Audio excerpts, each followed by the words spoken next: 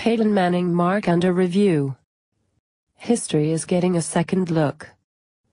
Peyton Manning's stat line from the Denver Broncos' 34-14 win Sunday over the Oakland Raiders was 25 of 28 passing for 266 yards and 4 touchdowns.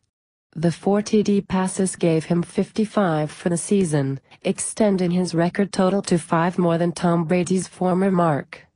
The yardage total gave Manning 5,477, one more than Drew Brees' 2011 record.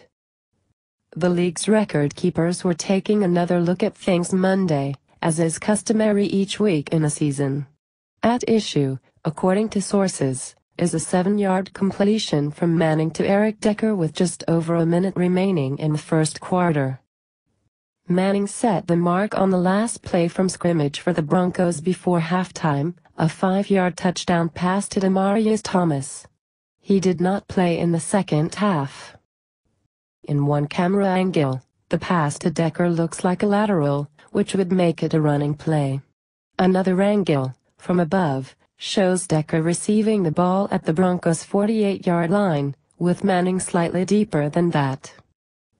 If the play stands, Manning would keep the record.